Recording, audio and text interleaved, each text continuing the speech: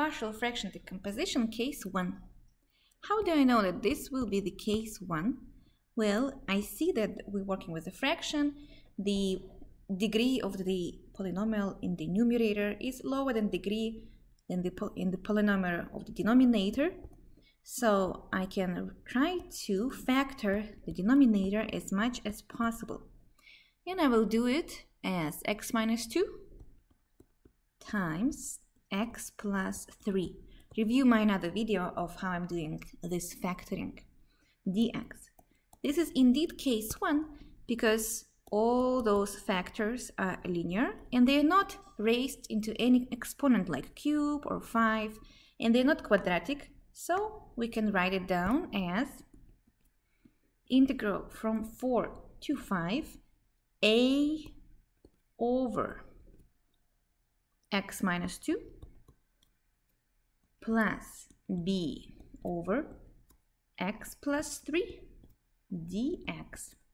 At this moment, I highly recommend to drop the idea of the integral in general and now work only with the equations. So in the left-hand side, we're working with the integral that has this division of polynomials, or basically a fraction inside. And it equals to integral here, so we can make those two squared functions equal to each other. 16x minus 7 all over x squared plus x minus 6 equals a over x minus 2 plus b over x plus 3. The fastest way to find a and b is to get rid of the denominator. And see how I'm going to do it. I'm going to multiply by the denominator, x squared plus x minus 6. But actually, it's not x squared plus x minus 6. I will do x minus 2 times x plus 3. That's better. X minus 2 times x plus 3. So to cancel out the denominator, I'm only multiplying by the things which are missing out, in this case x plus 3, in this case x plus 2, x minus 2. And by missing out, I mean x plus 3 cancel out with x plus 3, so I don't have to write it down. It's just faster this way. So denominator goes away completely for the first fraction, and I have 16x minus 7 equals a x plus 3 plus b x minus 2. Now, this is the equation which where I need to find a and b. There are two ways we usually teach how to do it, and in this video I will show you the guessing way. Guess some kind of convenient or good, convenient x inputs. For example, you can plug something like x equals 0, x equals 1. Technically speaking, just two guesses will be good enough to solve for two unknowns, a and b, because this equation already holds for you to understand. So since this equation in green already holds, whatever I'm going to plug will make sense and keep the equal sign. And that's how I'm going to solve for a and b. But it makes sense to plug something good. So, and by good, something that will make less calculations. So you don't want to plug 0.7. That's going to be not convenient, even though it's going to work. For example, x equals 2 looks like a good idea. If x is equal to 2, it's going to be 32 minus 7 equals a times 2 plus 3, that's 5. And b is multiplied by 0. So a follows right away from here. 32 minus 7 divided by 5 is 5, right? Because 32 minus 7 is 25. Put it in the box, because later you might have a, b, c, d, e, and it's nice to later to find them easily.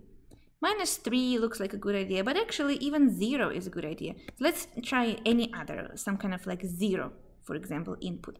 Then it's going to be 16x gives you 0 minus 7 equals 3a minus 2b, but we know a already, so it's actually minus 7 equals 3 times, let me write down for you, 3 times 5 minus 2b, and then b follows from here. Minus 7 and minus 15 divided by minus 2 gives you 11. Put it in the box. We found A and B really fast by just making good guesses, like so. And I will now complete the integral. The integral becomes integral from 4 to 5. A is 5 over x minus 2 dx, and I'll break it into two integrals, plus integral from 4 to 5, 11 over x plus 3 dx. That's what I'm having here now. I usually kick out those constants outside of the integral right away, and I usually don't copy it again. I just see it as 5 outside dx over x minus 2 from 4 to 5 plus 11 dx over x plus 3 from 4 to 5. Both are logarithmic functions, so I will have 5 natural log of absolute value x minus 2 divided by 1. What kind of 1? There's a leading coefficient over here, so don't forget you're actually supposed to divide by 1. Someday you will not have 1, and if you forget to divide, you'll have a mistake. So also here divided by leading coefficient, which is 1. And now all of these should be calculated from 4 to 5. So I'm plugging top minus the bottom.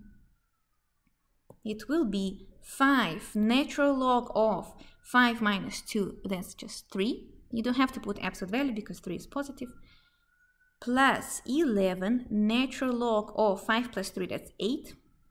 Minus 5 natural log of plugging 4 minus 2, that's just 2. Minus because there's a minus in the formula, top minus bottom. 11 natural log 4 plus 3 is 7. And that is the answer. It is some kind of number. If you want to simplify this, you can write down as 5 natural log of 3/2, for example, like so. You can collect these together. Then it's going to be 3 divided by 2, so 3/2. And then you can collect these two together. Then it's going to be 11 natural log 8/7. 8/7. And again, we don't need to put absolute value because inputs for logarithmic function here are positive. That's how you do this simple case. That's case number 1. In my next video, I will show you case number 2.